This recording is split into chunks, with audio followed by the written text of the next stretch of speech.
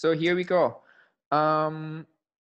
Let's look at example 28. This is another example for continuous function. So let fx equal to ax plus 3b, where x less than or equal to 0, and fx equal to x squared plus 2a minus 3b, where x is between 0 and 1, and x minus 3, where x greater than 1. This is a piecewise function. So the question said that, can you find the values of a and b that make f continuous on its domain? So of course,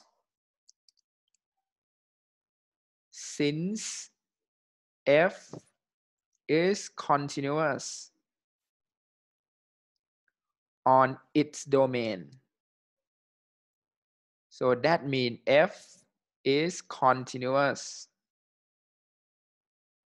at x equal to 0 and x equal to 1 as well, right? Because it is continuous on its domain, so that means that includes x equal to 0 and x equal to 1.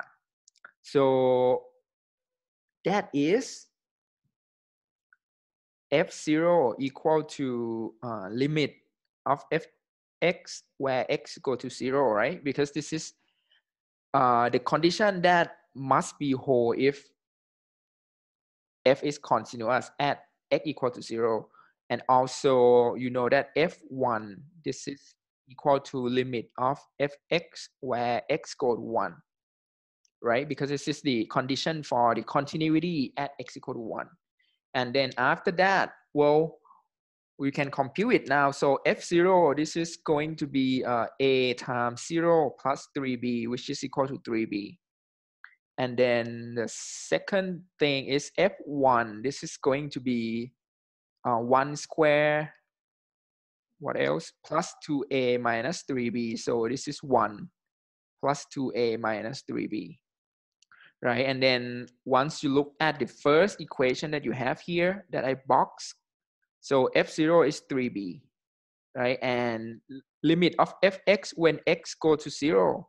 So, well, if you consider the left hand limit, this is the same thing with 3b, right? Because you're going to use the same function. So you can compute limit x go to 0 from the right of fx.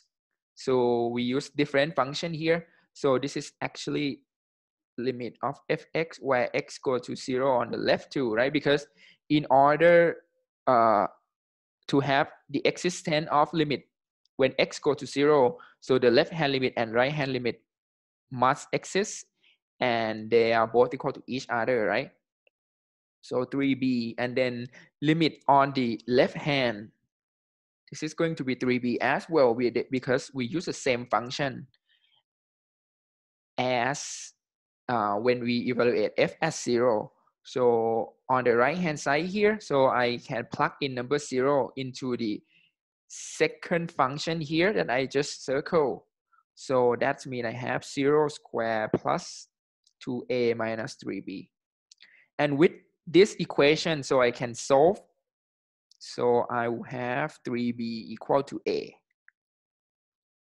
Right, so okay, let's go slow. So I have 2a minus 3b equal to 3b, which means I have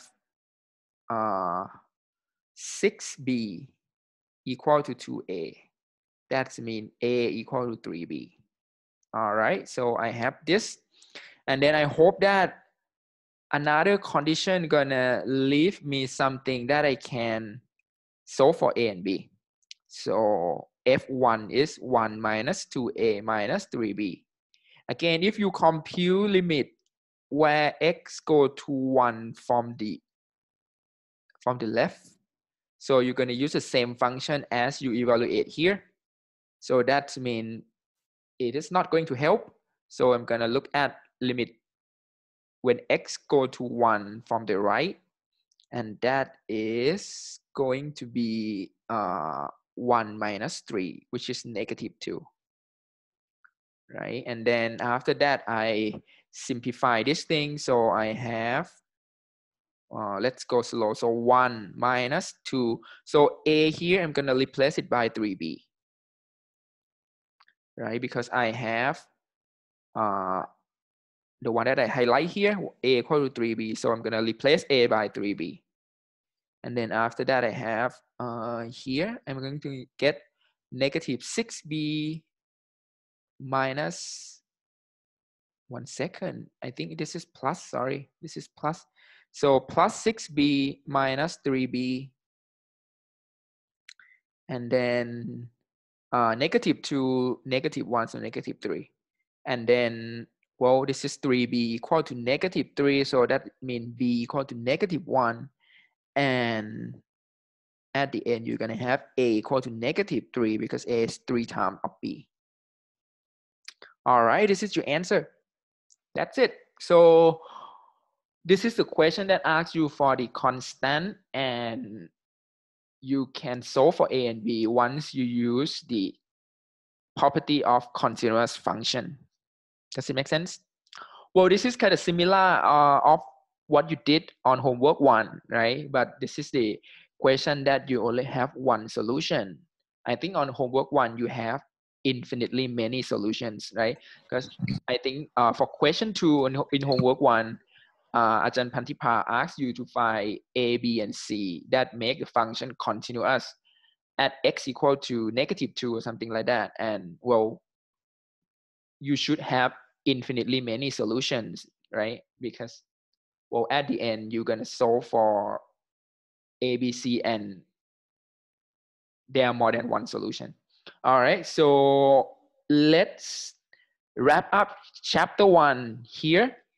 So example 29, we already did it last time. So let's look at the summary of this chapter, and this is what you should focus. So I look at the chat now, and some of you said that the homework is a little bit hard. So I would say that is the same level that you're going to see on the exam. Maybe on the exam, you're going to have simple question too, but for the medium question and hard question, we use the same level as homework. So that is what you expect to see. So when you do a review for this thing, so keep in mind that chapter 1, this is about 20% of your midterm. And this is what you should know. So first, you need to know how to find limit from the graph. So this is very simple, and vice versa. So I mean, if I give you a graph, so you should be able to find limit. And if I give you a condition, I give that, hey, limit of f is equal to 3 when x go to 1, you should plot the graph as well as you did in homework 1. So that is the first thing you should be able to do it. So the second thing is you should be able to find limits.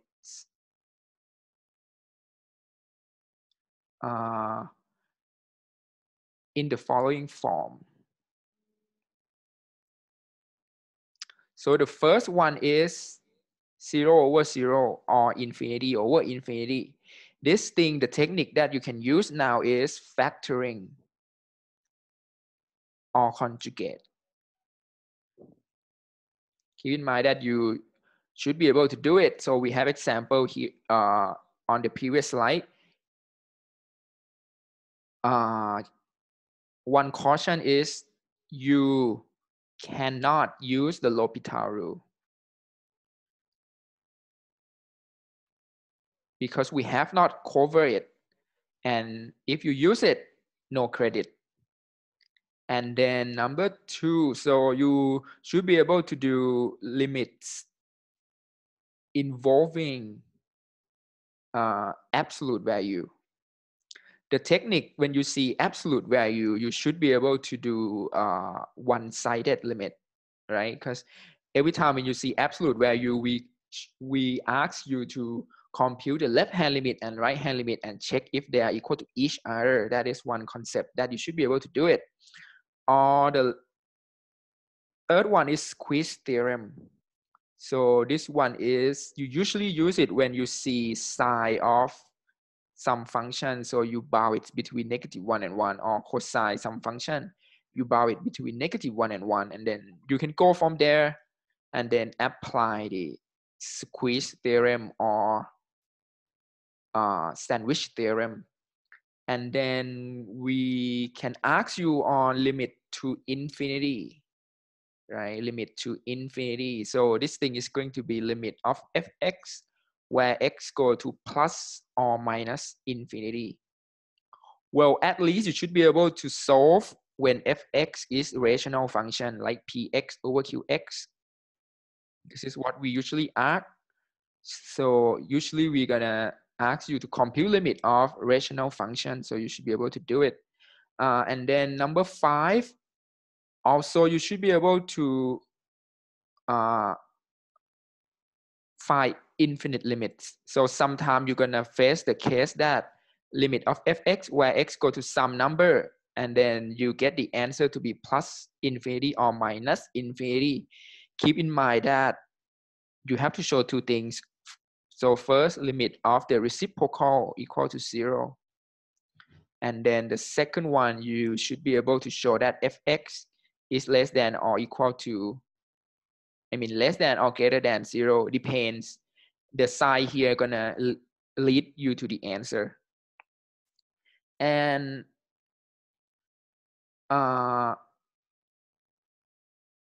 another objective is you should be able to check the continuity,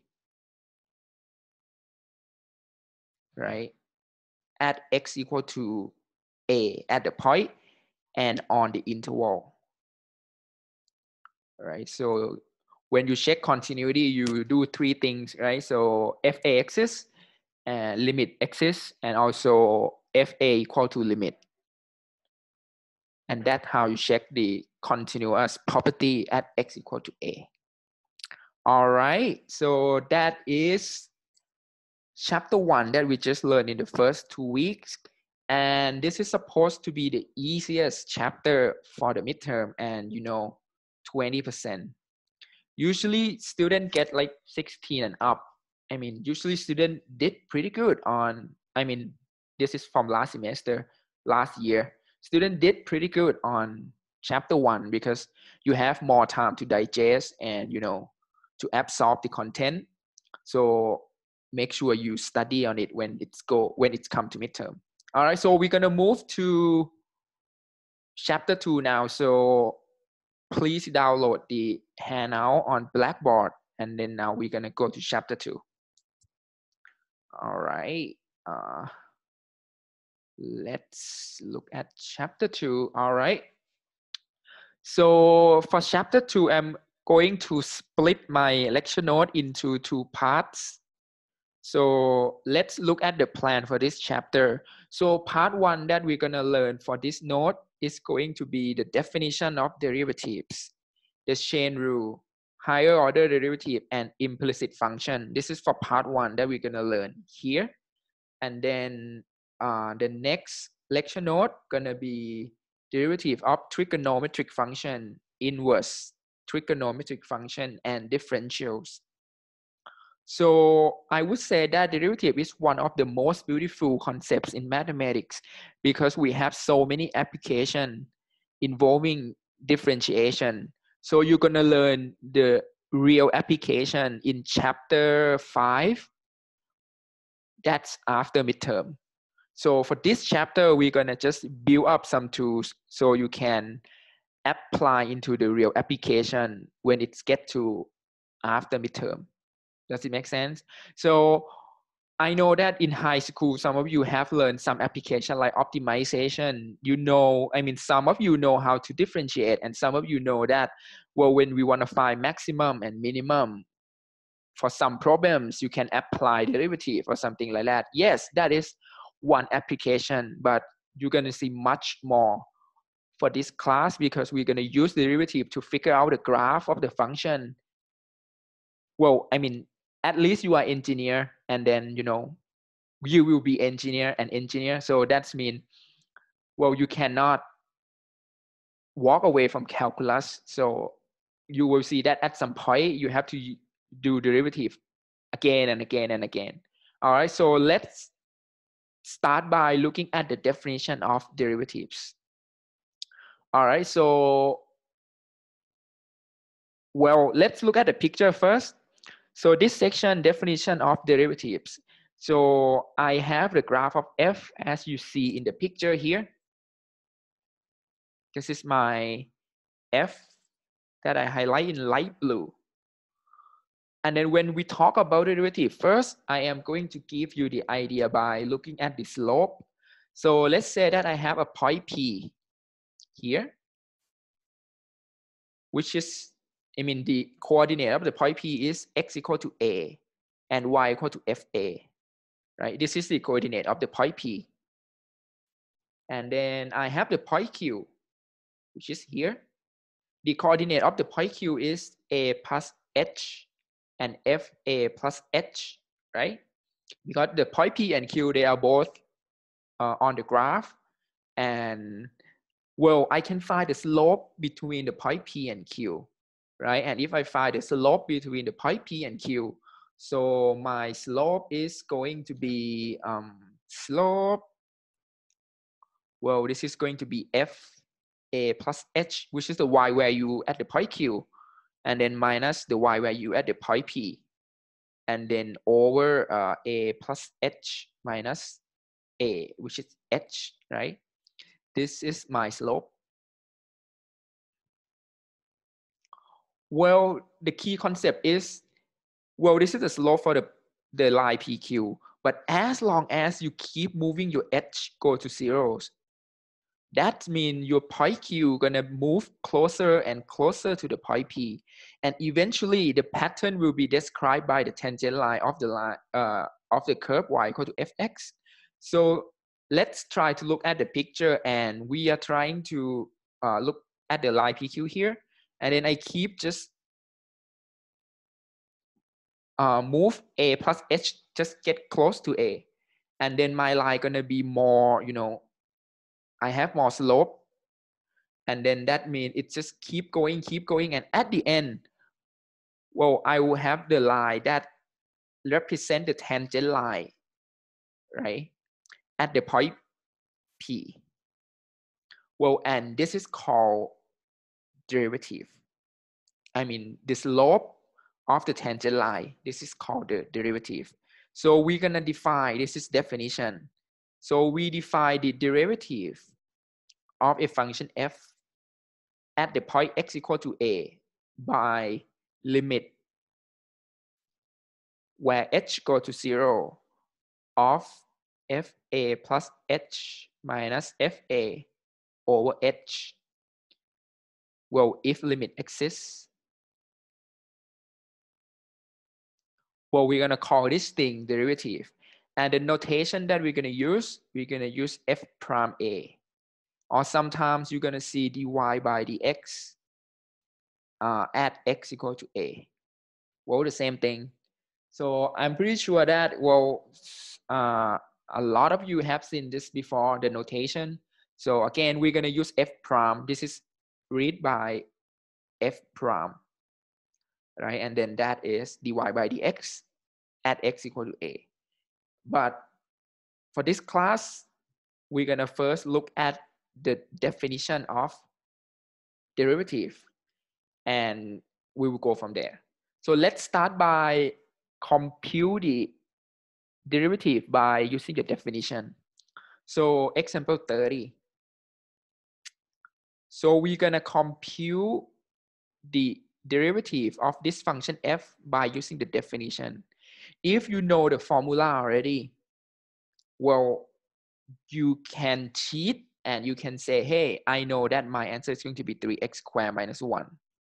This is if you use formula. I mean, some of you learned something from high school and you know how to use the formula for the function f here. So that's mean you know immediately that the answer must be 3x squared minus 1. But the question asks you to solve by using the definition. So you have to show me by using the definition. Well, if you use the formula, no credit, right? So find the derivative of f, which is this notation, and then I'm gonna use the limit, the definition. So this is that. So I write the definition first, and then after that you can see that I can plug in this thing to be x plus h cubed minus x plus h. Well, this is, I substitute f x plus h, and then after that minus x cubed minus x, and then over h. All right, and then you have to expand it. So this is going to be x cubed minus 3x square h plus 3x h square plus h cubed. So if you don't know how to do the cubic expansion, I don't know how to help. You just need to practice and then, be able to do the cubic expansion. And then this is minus x cubed and then plus x. Well, the reason why I do this because I want to expand everything so I can cancel something. So I'm going to cancel x cubed and I'm going to cancel x. And then, well, if you go a little bit faster, you're going to see that you can cancel h too, but I'm going to leave it there. So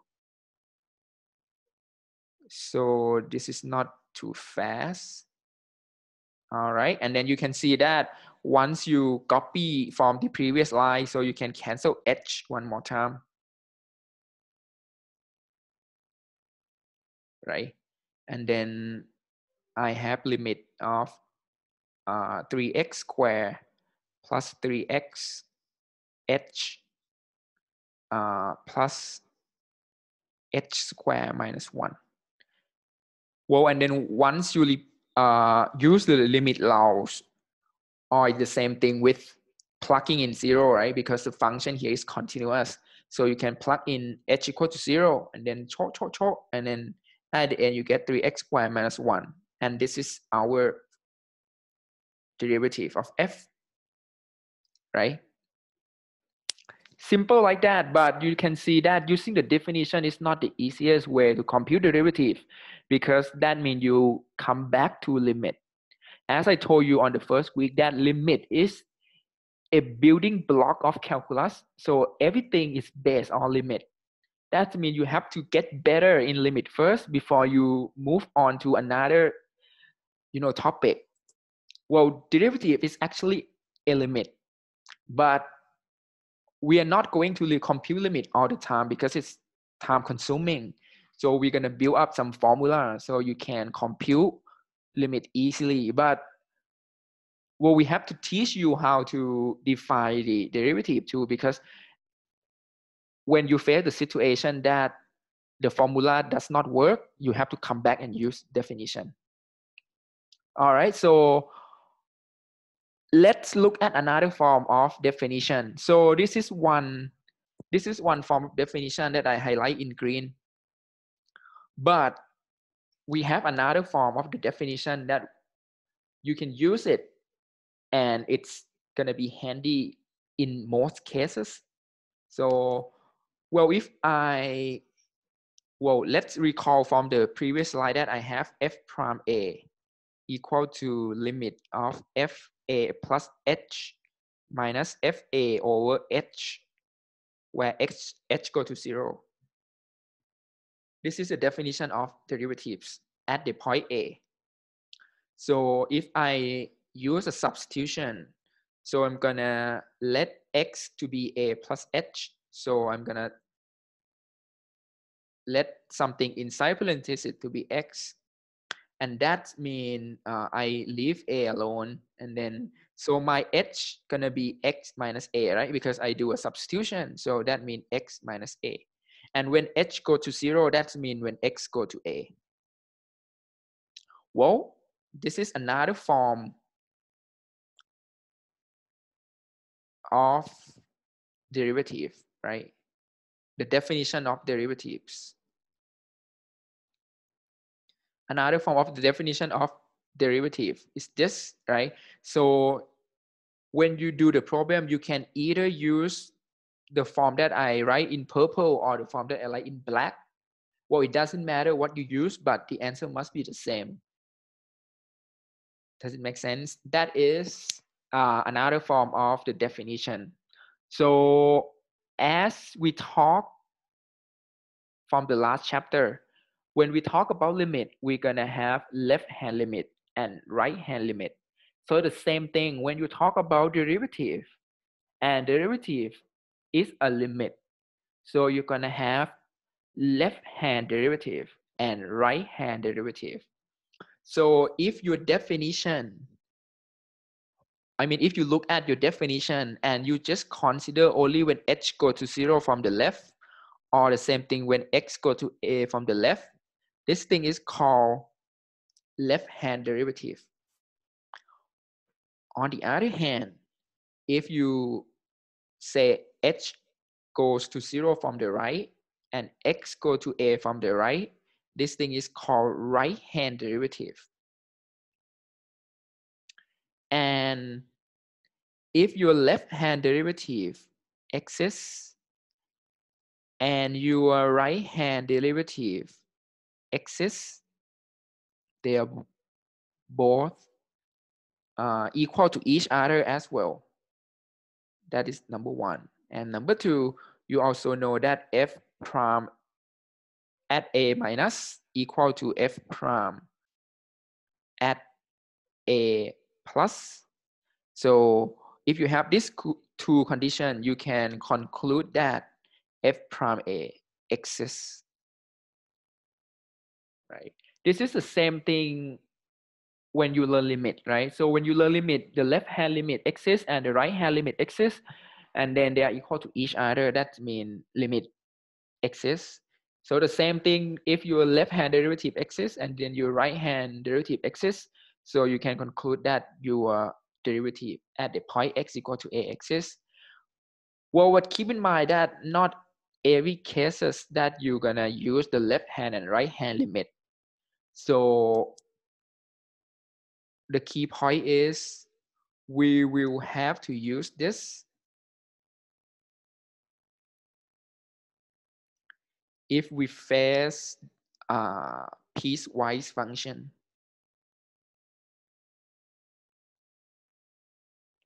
The idea is if you face the fx equal to the piecewise function, that's something x less than or equal to 1, something x greater than 1. Well, for this case, you have to go back to the definition of limit and use the left hand and right hand limit, right? Left hand and right hand derivatives. Because, well, on the left hand, you use one function. On the right hand, you use another function. So this is the sensitive case that you have to come back and use the definition. Well, at any other point, let's say I want to figure out the derivative at x equal to 2. Well, I don't have to be worried about the left hand and right hand limit because I will use the same function to compute anyway. Does it make sense? So we talk about the definition of derivative because we're going to use this thing to help us to compute the derivative in the case that we need more accuracy because we use the different functions on both sides. So that means, well, you have to be careful and come back and use definition of derivatives. We're going to look at examples today and you will see some example that represent what I just said on this, right? So let's move to the first example. Okay, this one. Yeah, this one. It's coming. So example 31. So I let f be a function defined by 3x squared plus 1, where x less than or equal to 1, and fx equal to 5 minus x cubed, where x greater than 1. So find the derivative of f at x equal to 1 if it exists. If not, explain why. So you can see that what we want is we want to find the derivative of f at x equal to 1. But the left hand side of 1, you're going to use the function that I highlight in green. And the right hand of x equal to 1, we're going to use a function that I highlight in light blue. So let's compute left hand limit, left hand, oh sorry, not limit, left hand derivative. So this thing going to be f prime of a minus, right? But my a is 1 now. So this is my notation. And that means I want to compute limit of fx minus f1 over x minus 1, where x go to 1 from the left. This is the definition of derivatives, right? Keep in mind, well, I will write it here. So if you cannot remember the definition of derivative at the point A, this is limit of fx log fa or minus fa over x minus a, x approach a. All right, so that is the definition of f prime. And then now we can evaluate this thing. So fx is going to be, because x go to 1 from the left, so I am going to have 3x squared plus 1 and then minus f1, which you can compute it, right? Because 1 is here. So that means you're going to plug in number 1 there and then you get number 4. And then over x minus 1. All right, and then you can see that something gonna cancel now. So you have 3x squared minus 3 over x minus 1. And that means if you pull out number 3, so you have 3 times x squared minus 1, right? And then once you see x squared minus 1, you was like, oh, I want to factor so bad, right? This is x minus 1 and x plus 1, right? Then over x minus 1, and then this cancel. Whoop, whoop, whoop. And then at the end, you're gonna have 6, right? Because you plug in number 1 there. So you're gonna get 3 times 2, which is 6. And then let's hope that the right hand limit gonna give us the same number. What about the minus 4? Say it again. What about the minus 4? 3x squared plus 1 minus 4. Oh, I mean, I go too fast, but I say 1 minus 4 is minus 3. So yeah, so I will simplify it for you. So 3x squared plus 1 minus 4, right? This 1 minus 4 is minus 3. Is that clear? And then I just pull out number 3 after. All right. All right. And right hand derivative is, well, if I go too fast, let me know, because sometimes I think too fast and then, well, if I skip some steps, so let me know so I can slow down. So f prime 1 plus, so now I am going to, well, you can see that the difference is we are going to use different functions. So we're going to use 5 minus x cubed. Well, sorry, too fast. So I'm going to do fx minus f1 over x minus 1. Again, the difference is we are going to use different function here. So we're going to have 5 minus x cubed minus 4, right? Over x minus 1. And then, so on the numerator, I have 1 minus x cubed. And then on the numerator, I have x minus 1.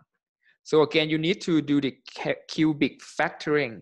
So I am going to have 1 minus x times 1 plus x squared over x minus 1. So if you feel like, hey, Ajahn, I don't know how to do the cubic factoring, I cannot guarantee that, well, you're going to see or don't see the cubic factoring on the exam or not. But, well, let's try to make sure that you can do it, because it is simple like that. So usually we ask you to do a cube minus b cube, and then you can factor a minus b out from that term. So after that, I cancel 1 minus x and x minus 1. So I have negative 1, right? Because just switch the sign. And then after that, I plug in number 1 there. So I get negative. Negative just come from negative 1. And then 1 plus 1 plus 1. Here we go, negative 3. And then you can see, bam, they are not equal to each other. So that means f prime 1 does not exist. Well, if you want to put the reason because f prime 1 minus is not equal to f prime 1 plus. So you can see that at the point that you have a break on the function, so you have to be careful when you use definition. All right, so let's do more example. All right, before more example, so let's look at the formula here. So I think that 80 or 90% of you have seen this thing before. We're gonna do a review from your high school. So at least if you pass a little bit of calculus before, so you have seen the formula of derivative.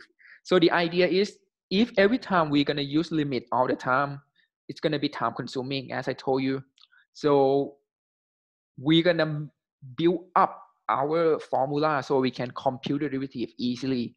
You can prove this thing, but I'm not going to prove it for you because, you know, you can just look at the proof on any book, but we don't have time to discuss the proof here, but we're gonna just state the rules and then you can memorize and use it. So the first one is the basic. If you differentiate constant, so you get 0. If you differentiate x, you get 1. That is the basic. So if you differentiate and then you have the constant times the function, let's say c times fx, well, you can pull out c. Simple like that.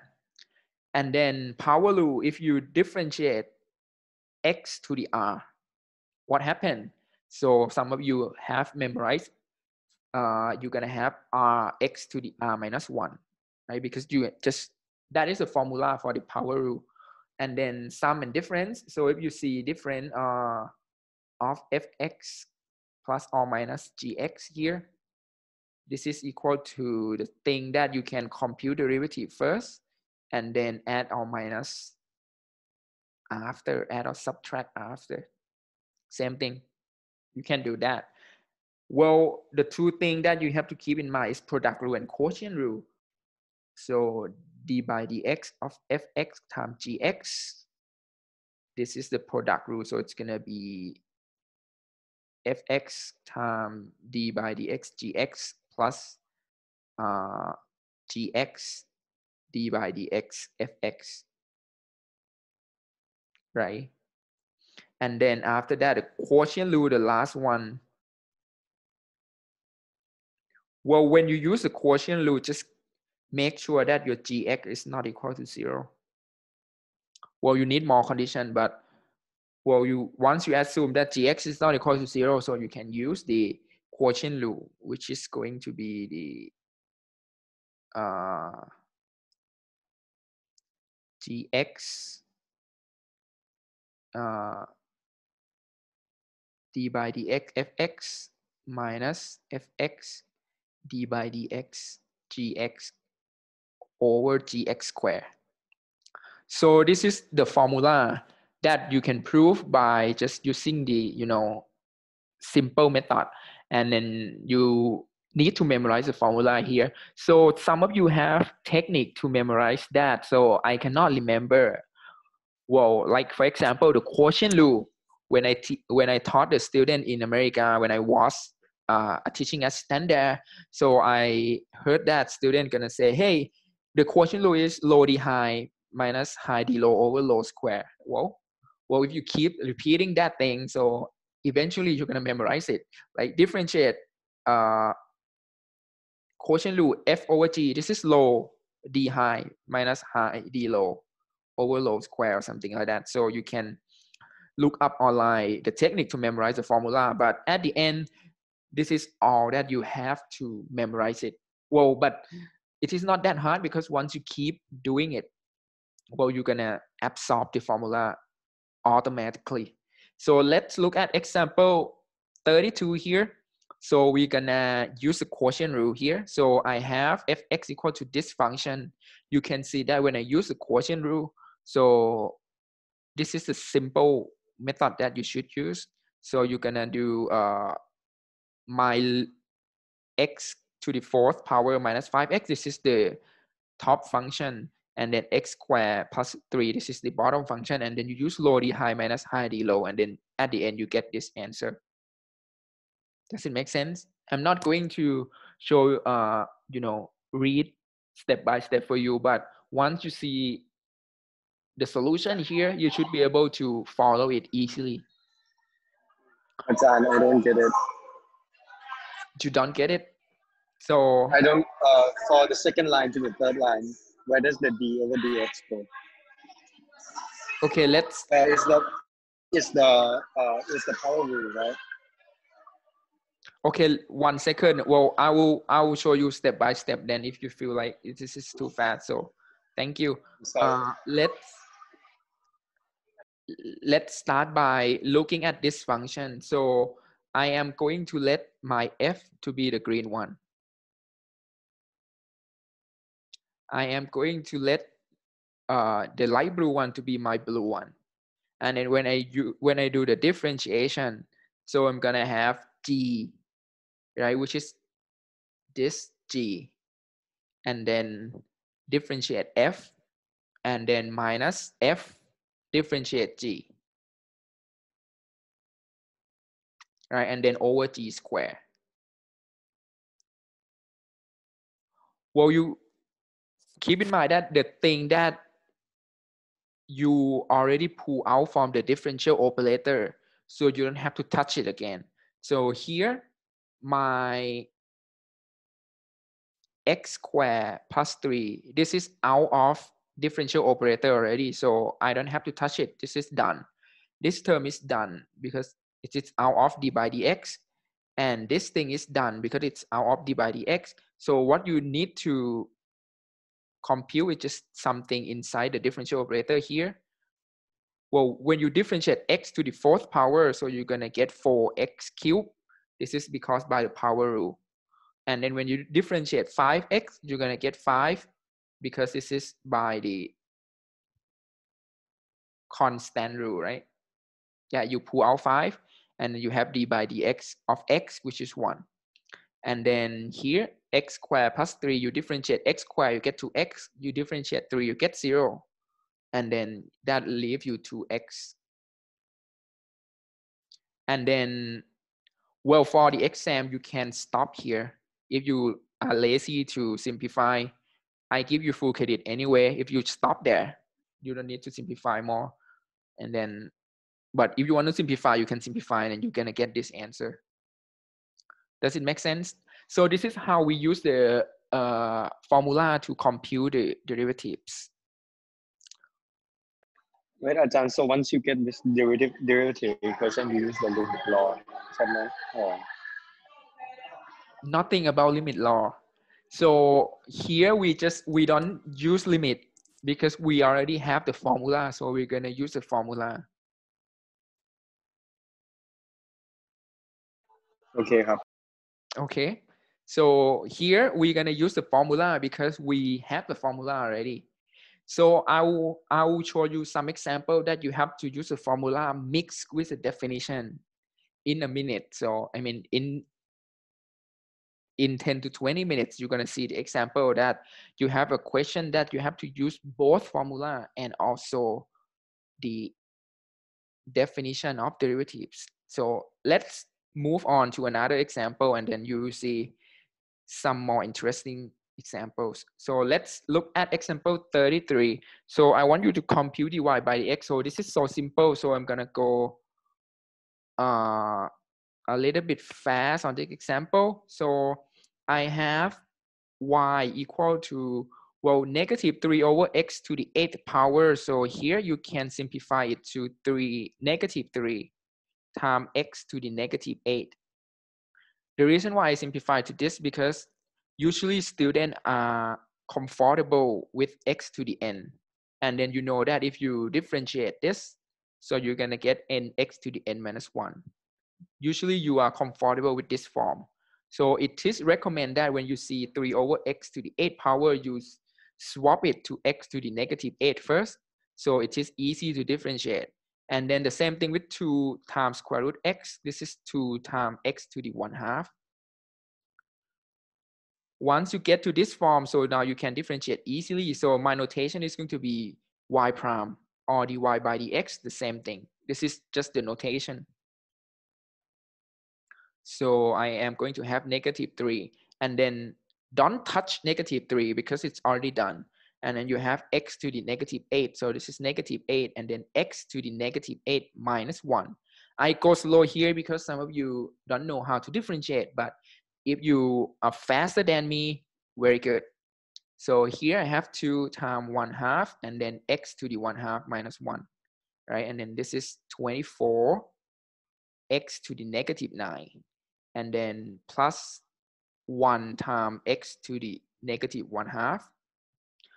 If you want to leave your answer here, fine, you're good. But if you are smarter than me, so you can say this is 24 over x to the 9 power, and then plus 1 over square root x. This is fine too, both way.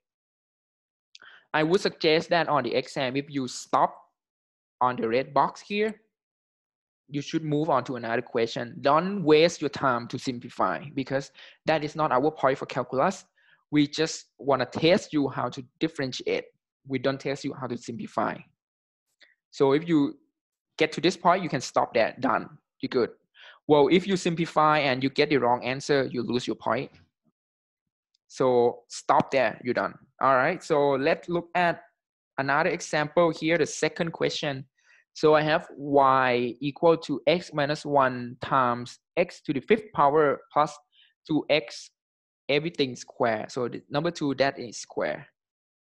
So here, because we have not done chain rule, so some of you are going to use the chain rule, which is easy, but well, we're not going to use the chain rule. We are going to use the just the expand and product rule, because we have not cover the chain rule. So if you want to expand that thing, so you expand x to the 5th power plus 2x. So you're going to get x to the 10 power and then plus 4. Well, I'm go slow here. So 2 times x to the 5th power and then 2x and then plus 4x squared. So the reason why I do this, because I don't have chain rule yet, but for next class, we're gonna learn chain rule. And once we learn chain rule, this question is gonna be easy. But if you don't have chain rule, so you have to expand that square. And then you have x minus 1 and then x to the 10 power and then plus 4x to the 6, then plus 4x squared. And then some of you are gonna multiply again. You can, or you can now use the product rule. So I'm gonna use the product rule. So dy by dx here. So I'm gonna leave my front function and then I differentiate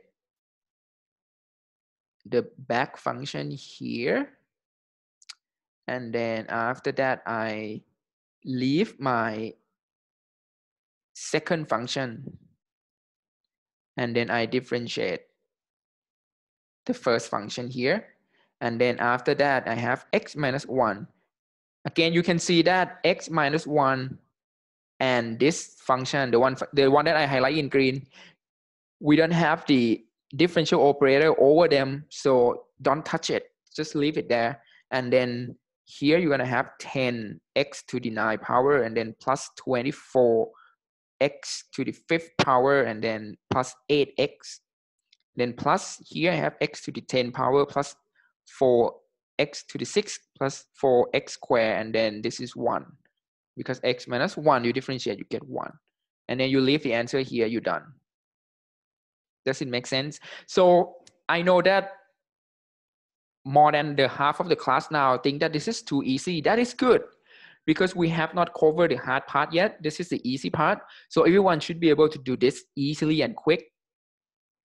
And don't leave the room yet, because, well, the example is going to get harder and harder and harder. Well, there will be some questions that you have not seen in your high school, and it's going to take some serious concept. All right, so we're going to just take more step and look at example 2034. This is still easy, but we're gonna just keep going and then getting to, this is still easy question. We're gonna start from the easy one, go to the medium one and the hard one. All right, so let's look at 34. This should be done in 1 or 2 lines. This is super easy. So I have fx equal to square root x times gx. And then I also have the condition that g4 equal to 8 and g prime 4 equal to 7. Well, I want you to find f prime 4. Some of you are going to have a hard time when you see the notations because you get confused when we give you some condition in notation like that. So take the step back and just go slow. So this is what I'm going to do. So I have f prime at 4, right? I want f prime at 4. So I can just think of f prime x first. Well, if I want to compute f prime x, that means I want to compute derivative of f, right? And that means I want to compute the derivative of square root x times gx. Well, this is my f, this is my g. And if you want to use product rule, it's going to be f dg, right? And g dx, right?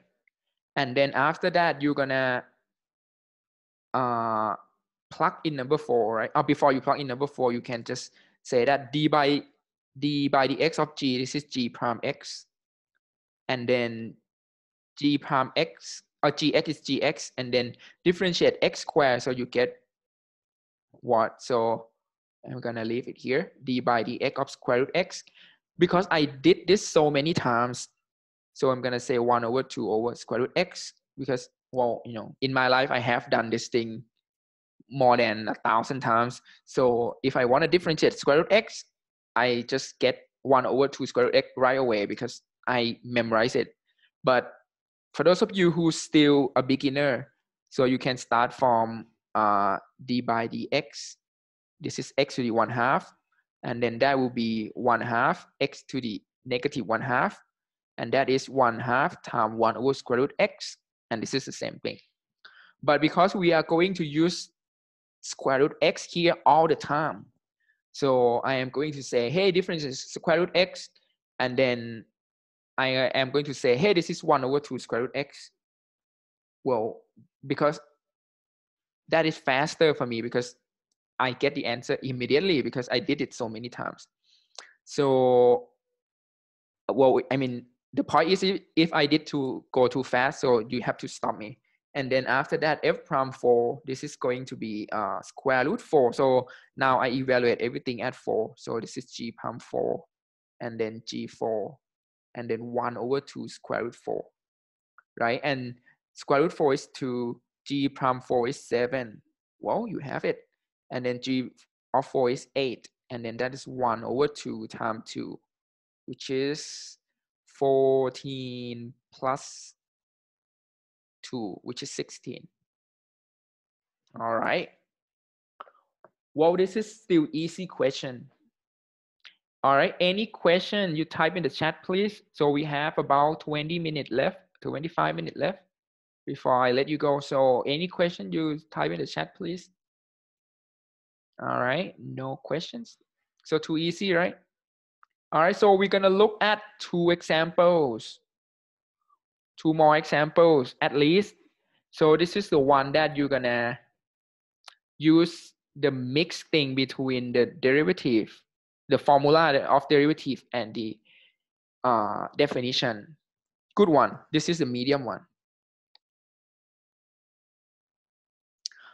Well, because when we ask you to do this, some of you are gonna use the formula, and then the solution is not complete because, you know, if you face a function like this, you need to be careful at x equal to 2, because at x equal to 2, you are not allowed to use the formula.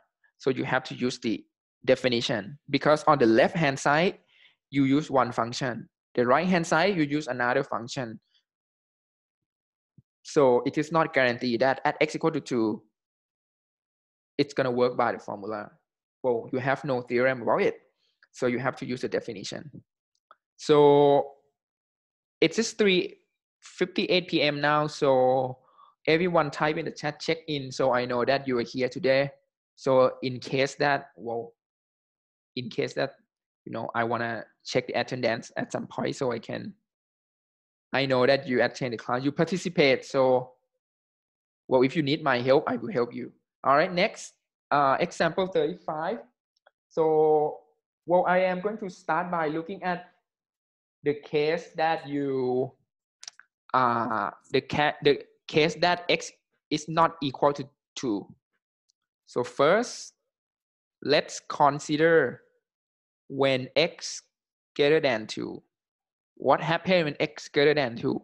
When x greater than 2, so the left hand and the right hand, we're going to use the same function. So that means f prime x, this is equal to 6x minus 7, right? Well, this is by the formula. Simple. And then when x less than 2, what happened? So we're going to use the formula. But because this is x over x minus 3, so we're going to use the quotient rule. That means x minus 3 d by dx of x plus x times d by dx of x minus 3 over x minus 3 square. All right. And then after that, well, just simplify it. So I have x minus 3 plus, right? Because this thing is 1. So this thing, this is 1, right? And this thing, that is 1 too. So that means this is x. Oops, sorry, my formula is wrong. This is v du minus u dv over v square, okay. And then this should be minus, and then minus x, and then over x minus 3 square. And you get negative 3 over x minus 3 square. So the point is, at the point that you don't have the conflict between the left hand function and the right hand function, you can use the formula. So you can see that when x greater than 2 and when x less than 2, I have no worry about the function, so I can use the formula. But when x equal to 2, this is the one that you have to be careful. So we're going to come back and use the definition. All right, let's look at this problem. So I am going to compute the left hand derivative. So which is going to be my limit fx minus f2 over x minus 2, where x go to 2 to the left. This is the definition of left hand limit. And then after that, well, because on the left hand side of 2, I need to use this function x over x minus 3. And then that is f2. Well, let me compute f2 first. So f2 gonna be 2 over 2 minus 3, which is negative 2. So that means I have negative 2 here. Well, you hope for sure that something gonna cancel, right? And then at the end, you should get some nice function. So you're gonna have, well, a little bit tough because you have to find the common denominator, which is x minus 3. And then that is x plus 2 times x minus 3. And then over x minus 2. All right, and then that is limit x go to 2 from the left. On the top, you have x plus 2x minus 6, right? Which is 3x minus 6, which is 3 times x minus 2. And then on the denominator, you have x minus 3 and x minus 2. All right, and then now you cancel. Sure, and then add again, you get 3 over 2 minus 3, which is negative 3. Right? And then the right hand derivative. So this is limit x go to 2 from the right, and then fx minus f2 over x minus 2. This time, the difference is you are going to use the right hand function, so which is going to be 3x squared minus 7x, right? minus 2 over x minus 2, right? And then after that, you simplify it. So on the numerator, you have 3x squared minus 7x plus 2. So you can factoring. Well, I pull out x minus 2, and then I have 3x minus 1 left. So I did it too fast because, but I believe that everyone can factor this thing. So you can cancel x minus 2, and then you get 5. Because you get the left hand derivative equal to -3, the right hand derivative equal to 5. So that's mean f prime 2 does not exist. Here we go. So this is our I will answer some question on the chat pretty soon, but well, let me say that here my summary is f prime 2 does not exist. Well, our friends asked that can we use the power rule when calculating one-sided derivative? The answer is no. No, because, well, I mean, technically, some cases you can use it, but because we want you to use a definition, because we just want you to go back to the root and use a definition. So let's use a definition. Well, actually, you can define your left hand and right hand derivative to be and use the formula. But the formula that we just develop based on the theory that we compute the two-sided limits. Two-sided derivatives. Well, I mean, to sum up, when you compute one-sided derivative, you have to use definition. Well, you are not allowed to use the formula because we assume that the formula cannot be used for one-sided limit. Well, that is what we assume. So I have f prime 2 does not exist here, and then my conclusion is here. So my f prime x, this is going to be 6x minus 7 if x greater than 2, right? And this is going to be -3 over x minus 3 square if x less than 2. At x equal 1 second. Is it freezing? You hear me? Everyone hear me? I think something is freezing. Hello?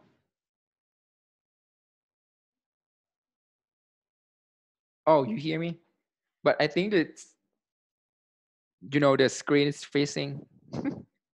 Oh, 1 second. I mean, let me fix my screen.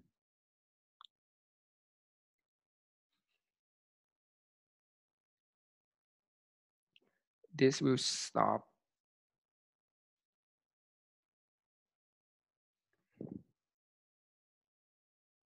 Juan, you hear me, right? Can you write something? I mean, I have some internet problem. I think that's why the screen is facing. Just give me a minute. So I'm going to fix it now. Share screen. 1 second, everyone. 1 second, 1 second. I am going to redo this thing. 5594944. All right, I'll give you 1 or 2 minute break. Well, we have one more example, I think, and then we should be good for today.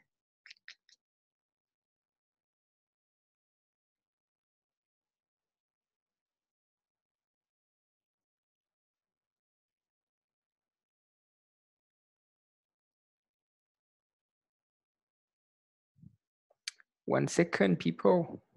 Don't leave. All right. All right, come back now. Good. Well, I think my iPad is freezing, so that's why you don't see anything. So let's come back to example 35. After I compute the left hand and right hand derivative at 2. So my conclusion for the derivative at 2 is it does not exist. So that means my f prime x is going to be this answer. So 6x minus 7 when x greater than 2 and negative 3 over x minus 3 square when if x less than 2. And you know what? I think more than half of you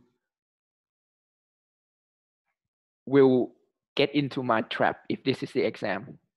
Because some of you gonna just use the formula and then you forgot to show that the derivative at 2 does not exist. So keep in mind that when you see the piecewise function, you have to use the definition to compute the derivative at the breaking point. All right, so if it's regular formula ไม่ต้องใช่ไหม what is ไม่ต้องครับ like you don't need to use the yeah I mean if it is not a piecewise function, this is the question. So it is not a piecewise function, you can use formula, fine, simple like that. All right, so example 36, one more, and then I think this should be our last example, I think, by looking at the time. Yeah, could be the last example. Yeah, okay, so let's do one more. This is also the O exams. So let's look at the medium one more time, and then, well, we can stop for today. All right, example 36. So again, when you see the function like this and the question asks you to find the derivative of f, so for sure that between 0 and 2, I can use the formula. Greater than 2, I can use the formula. But x equal to 2, here, well, on the left-hand side, I use one function. On the right-hand side, I use one function. So at x equal to 2, this is the sensitive one. So you have to use the definition. So again, when you do the problem, so let's start by when x greater than 2. Let's do the easy one first. So my f prime x gonna be 2x minus 5. Easy because, well, the function has no break on the domain x greater than 2. All right, so when x is between 0 and 2, so what happened? So f prime x, so you have to differentiate 4 over x minus 1, right? Which is 4 times differentiate x to the negative 1, and then minus 0, right? Which is 4 negative 1 x to the negative 2, which is negative 4 over x squared.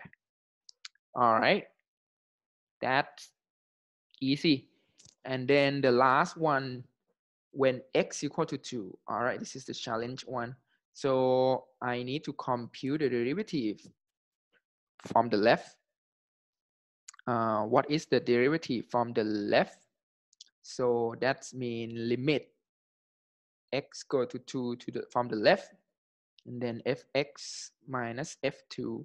So you can see that every time I show my work, I am trying not to skip the step, because if I make a mistake, so I can go back and fix it easily. And it is going to be good for you and graders as well, because if the graders see, well, if the graders see the mistake, so they can follow that, hey, you make a mistake here, and then, you know, once you lose your point, you're going to lose just a little bit, because they know that you can do everything, you just miscalculated. Here I replace my fx to be this function, right? And then my f2 is 1, because I have f2 equal to 1. All right, and then now I need to calculate this thing. So I am going to have x minus 2 here. I have 4 minus 2x over x here, because I sum negative 1 and negative 1 to be negative 2, and then I make the denominator to be x. And then after that, tick tock, I need to cancel, right? It seems like you can factor x minus 2. So I am going to pull out to, let's say, pull out -2. So I have x minus 2, right? Because I pull out -2 from 4 minus 2x, and then I have x times x minus 2 here. Cancel. All right, -2 over 2, -1. Sounds good. And then f prime 2 from the right. So you have limit x go to 2 from the right. Fx minus f2 over x minus 2. And that is limit x go to 2 from the right. And then x squared plus, no, not plus, minus 5x plus 7 minus 1 over x minus 2. All right, something gonna cancel, not cancel. So we have x squared minus 5x plus 6 here, right? And then I can factoring, right, to be x minus 2 and x minus 3. Well, this is also -1, right? Because you're gonna cancel x minus 2 and then plug into, you get -1. So for this question, you are lucky enough that your f prime to exists and equal to -1. Does it make sense? And then your conclusion gonna be, this is your conclusion in the box. So your conclusion gonna be f prime x. This is going to be -4 over x squared, where x between 0 and 2, right? And then equal to -1, where x equal to 2. And then x greater than 2. That means you get 2x minus 5. Well, actually, you can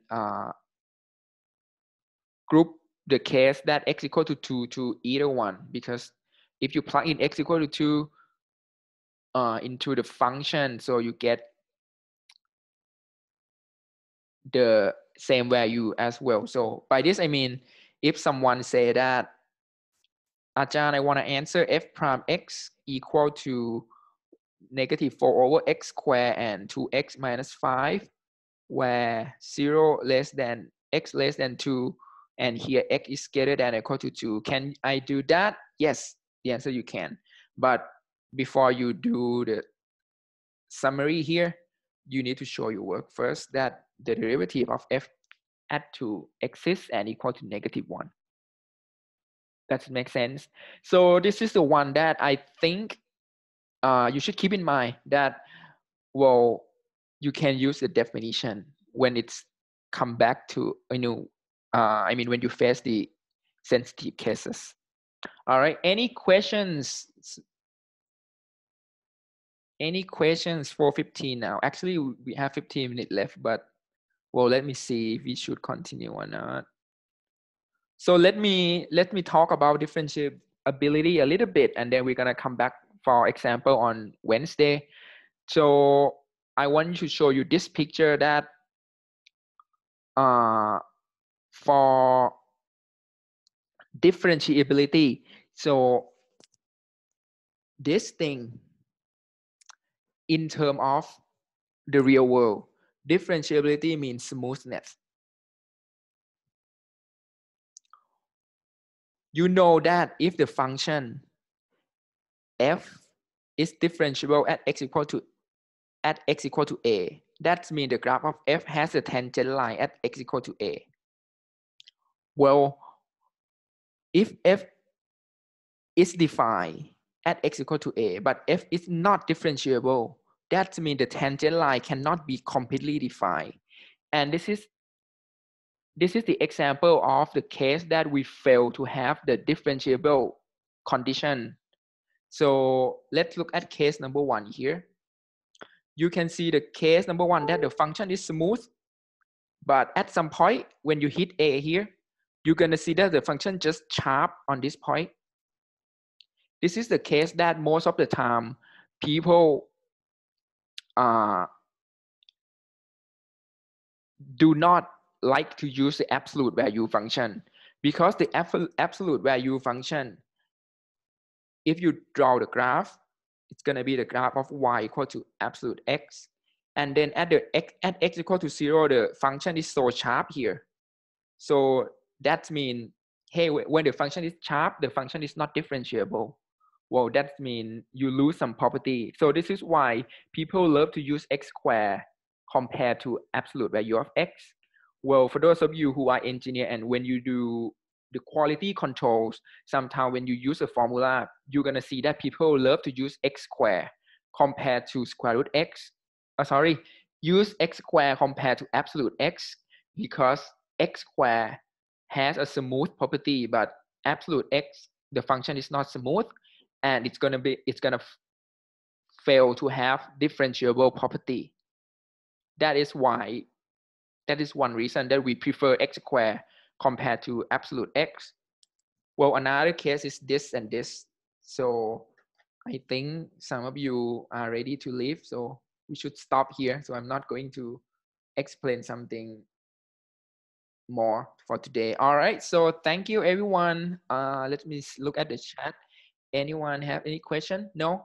All right, so thank you, and then see you again on Wednesday. All right, thank you. You can say something. All right, thank you. Excuse me อาจารย์ เชิญครับ Go for it. Who said that? Bye. อาจารย์ I have a question. Go for it. I want to find practice where I can get more practice. Email me Monchai.K@jula.ac.th. I'm gonna find some practice problem for you. Thank you. Well, email me and state your request, what you want, and then so I will address it for you. Monchai, how do I spell it? Well, see in the chat, 1 second. Thank you.